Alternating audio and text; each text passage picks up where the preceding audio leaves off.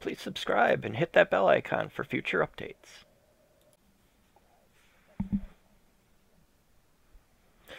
Well, welcome back to the Northern Ants channel.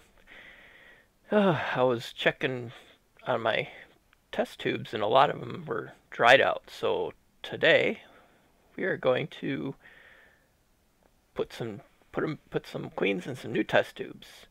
We've got our syringes, we got our cleaned test tubes here. And as you can see, the test tube, the water reservoir is dried out. So what we want to do is first we want to get all these different queens set over to the side here. As you can see, these are dry. This one, it's not looking too bad. There's still quite a bit of water at the very end there. That'll be the next one I'll have to change, but as of right now, it's pretty good. So we'll put that one back on the shelf. And we got this one. It was pretty dry, so we're going to want to put that. That's the tiny queen, as you can see there. She definitely needs some more water. And we got this one, which this one has still got a lot of water. I changed this one probably 2 weeks ago. So that one's still good. And this one I did about 2 weeks ago also. As you can see, she's still got a lot of water.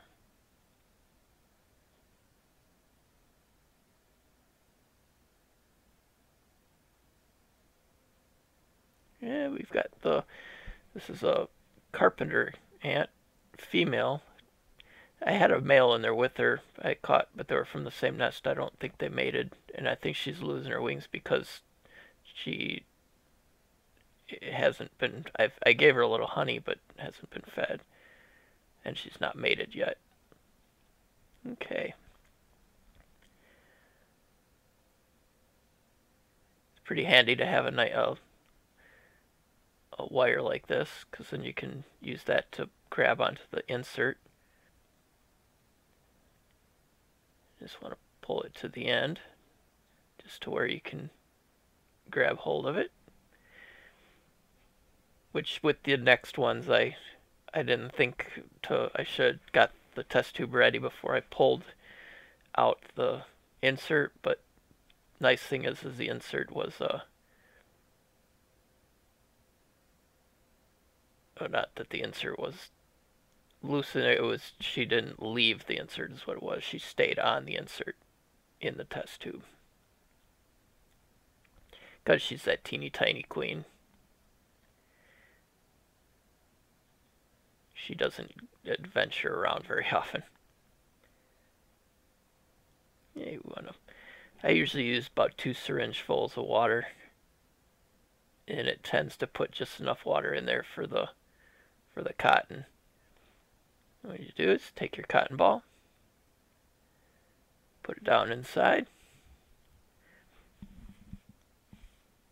and then that wire that we use to pull the insert out of the other test tube, we're going to use that to pack the cotton ball down into the water.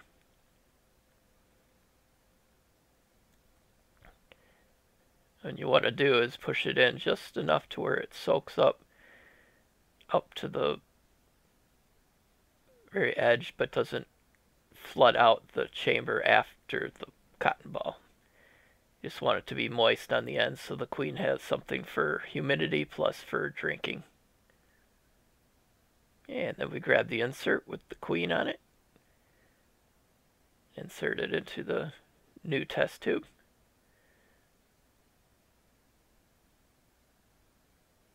And then we take the other cotton ball with the feeder on it and insert that in.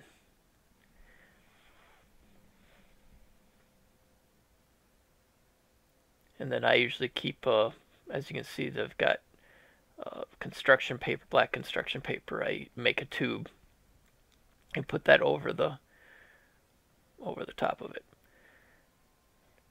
Now we're just going to speed it up We got a few more here to do.